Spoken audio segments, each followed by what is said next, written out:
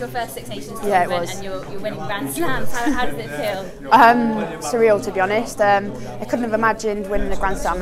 You know, we knew we were a team in progress and we're in a progressive state, and we're going through the cycle. But I think the way that we've come out and we've played has shown where we're at, really, and we're really excited about the progression this team has and how much more we've got in us. We're not the finished article and we've got a lot to work on still, but I mean, it's great to win a Grand Slam and that well out there. I mean, Scotland were no mean feat, but we just seemed to play really well today, and the conditions didn't help, but I think we worked with them and just did our job. You've had somewhat of a breakthrough tournament. Yeah. It's really impressive considering the competition you've got in the back row. But Yeah. you just seem to really fit into that role in an England shirt. Yeah, I think so. I think the help you have around you. So Sarah is on 113 caps. I mean, when I'm here on 6, I've got my 6th today.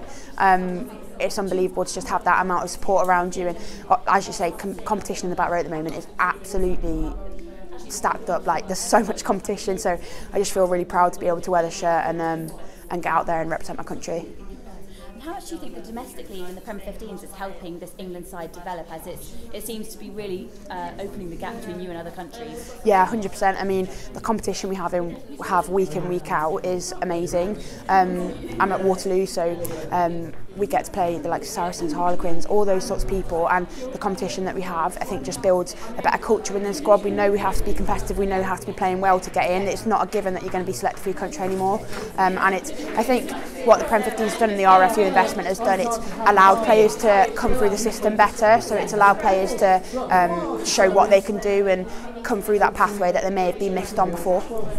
And just lastly, what are the scenes like in the England changing room at the moment? Yes. Imagine this big celebration. Yeah, it's unreal. You know, we've just won a Grand Slam and we're obviously very proud of our achievements. So we'll have a good time. We'll have a good time reflecting on what we've done and what we've actually achieved, and then, you know, again, have a nice night tonight, and then we'll see. We'll come back into camp and start working towards our next challenge. And just lastly, you've got, obviously you're with Fairwood Waterloo, and Yeah. you've got 2 more rounds of the Premier League left. So no playoff spot for your club this year, but still lots to play for next season. Yeah, 100%. I think with my club, it's just about building. We need to build. We're in again, much like England, we're in a progressive state where we need to build and learn from what we've done so far. You know, we're not one of the bigger teams in the club, so we have to just work all together. And I'm really proud to come from that club. You know, I first picked up a rugby ball there, so it's really great to get to play for them week in, week out.